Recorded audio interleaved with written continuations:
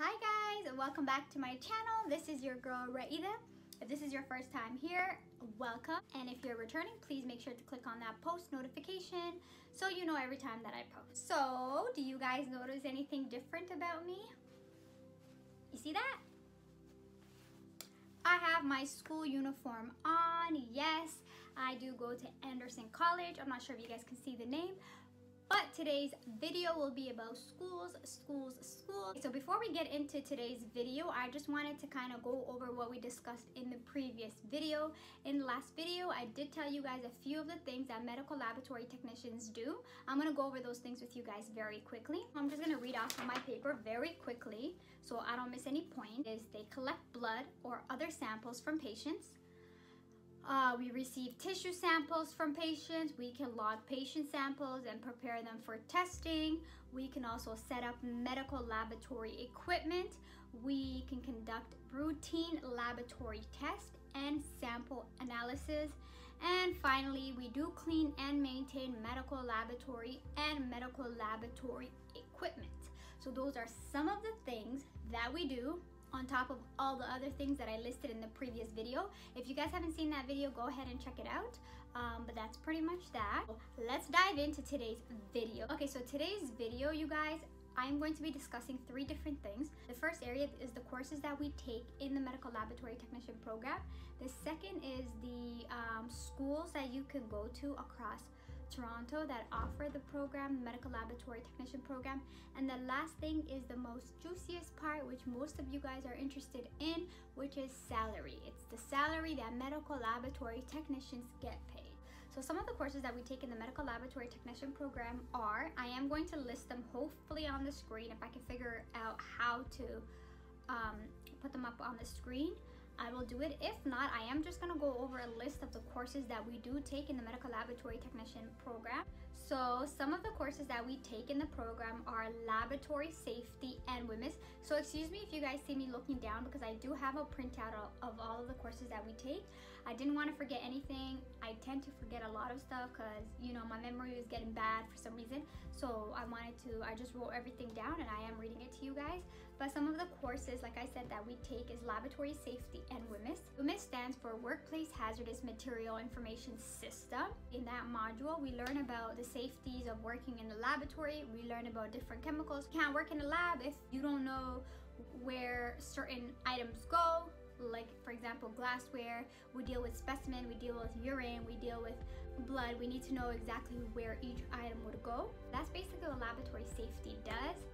We need to learn about all of that because you cannot work in a lab if you don't know the safeties of being in a lab, because you can bring yourself dangers, you can bring other people dangers. So another module that we learn in school is the structure and function of the human body, which basically is anatomy and physiology. That is a very big module. So for those of you who may not be too good with anatomy or how the body works, this is going to be a major module in this program. Just to let you guys know, we also do learn about the body systems, and we do have about 11 different body systems, okay? I'm gonna go over the 11 body systems with you guys very quickly. I'm just gonna name them. I'm not gonna go into what each system does. I'm just gonna name them very quickly so you guys have a brief idea of what you guys will be learning about. So we have the circulatory system, we have the respiratory system, we have the digestive system, we have the excretory system, which I can't even pronounce. We have the nervous system, we have the endocrine system. Also, we do learn about the immune system, the integumentary system, which is the skin, the skeletal system, the muscle system, and last but not least, the reproductive system. So those are all of the systems that you will discuss in class. So prepare yourself for that. So the next few modules, I'm gonna list them very vaguely so you guys have an idea of what you will be learning in class. So they are you will learn about clinical chemistry. You do learn about laboratory mathematics. So if you guys suck in math and you thought you were gonna get away with it in this program, no, you do learn about math. It's not the typical math that you're used to from high school and middle school. It's laboratory mathematics, so it's similar. So as long as you remember bed mass, you should be good to go. So laboratory mathematics.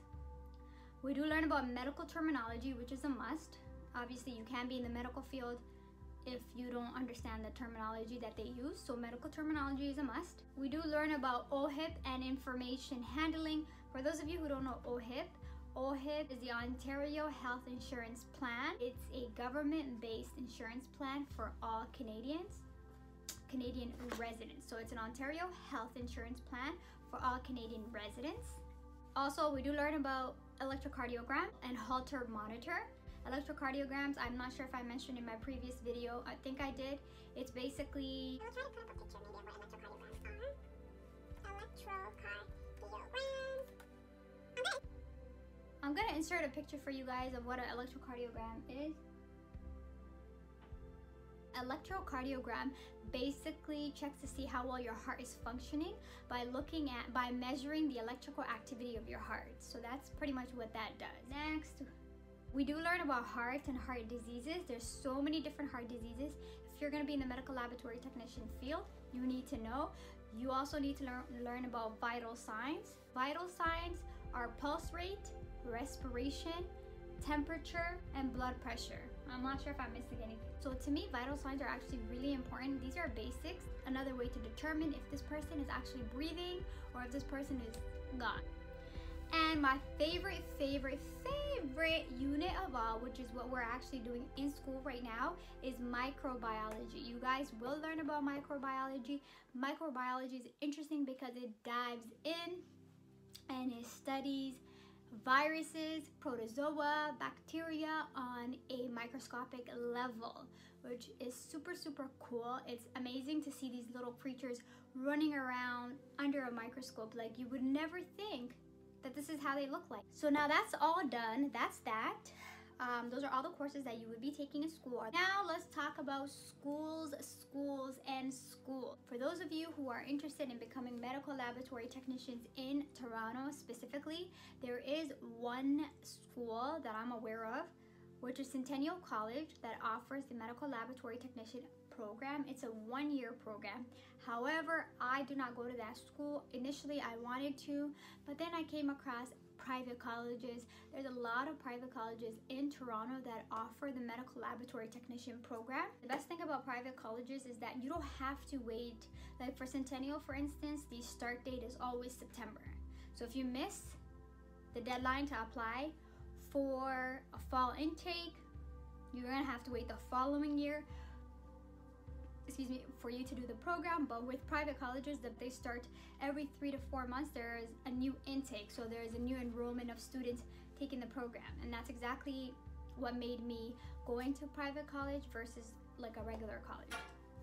Okay, so as far as I know, there's 2 colleges in Toronto specifically that offer the medical laboratory technician program, and one is Anderson College, which is the school that I go to. As you guys can see, I have my uniform on.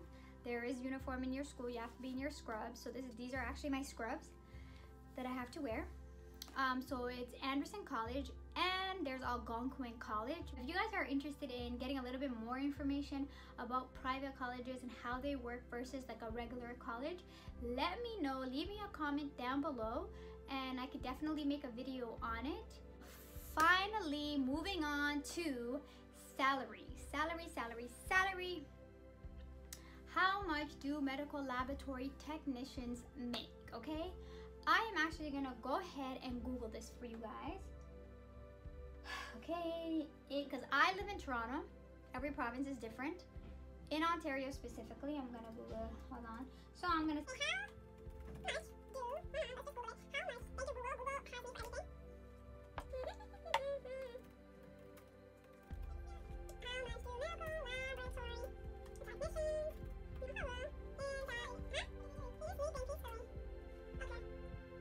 Oh my god, I think this is going up.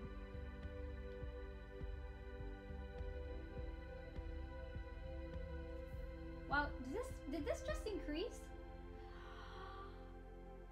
Oh my god, it increased. You guys. Okay, so I went to salary.com. So where I'm getting the information from right now is salary.com. Okay, and it goes, how much does a medical laboratory technician make in Ontario? And this says the average medical laboratory technician salary in Ontario is 56,191 as of October 30th, 2019. That's actually really cool because I was looking into this previously, and when I looked at it a couple of months ago, it wasn't at 56. It was actually around 45,000. So I don't know where the huge increase came from, but I am excited. That's all I'm going to say. So the changes actually came into effect on October 30th of 2019, so just last month. And then it says, but the range typically falls between 50,313 and 61,704. I would say the 61,704 typically is for the higher end, which is someone who's been in the field for some time. And then it also says that the salary ranges can vary depending on important factors, including your education, certifications, and additional skills. But I will tell you guys one thing. Okay, so for a one-year program, after you graduate, to start off at 56,000 a year is amazing, because it's not a 2-year program. This is a 1-year program. For a 1-year program to be starting off even at 50,000, even though this thing said 56, let's just say 50,000 a year. For a 1-year program, girl, you better get on it. That's all I'm gonna say. And you guys, just keep in mind, this is just the average that I'm doing because I'm in Ontario, but this is just basically the average for Canada, so all of Canada. So Ontario can be a little bit less. I know if you were to live in like Saskatchewan, or for people that live in Alberta, they do get paid a little bit more than what we get paid here in Ontario. So, you know, if you're considering moving, I suggest you go. You follow the money trail, okay? Follow the money trail. Okay guys, that's about it for today's video. I hope you guys liked all the information that I provided. Like I said, if you guys want me to provide you more information about private school versus government-based schools, let me know in the comment section and I can definitely make a video or 2 or 3. You know, I could stretch it. Just joking. If you guys have any other questions for me, like I said, always leave me a comment and I will get back to you guys. I will see you guys in my next video. Stay tuned. Most likely for my next video, I am gonna do some type of vlog and take you guys with me to school so you see exactly what I do when I'm in school on a daily basis. And yeah, I will see you guys in my next video. Until then, cheers!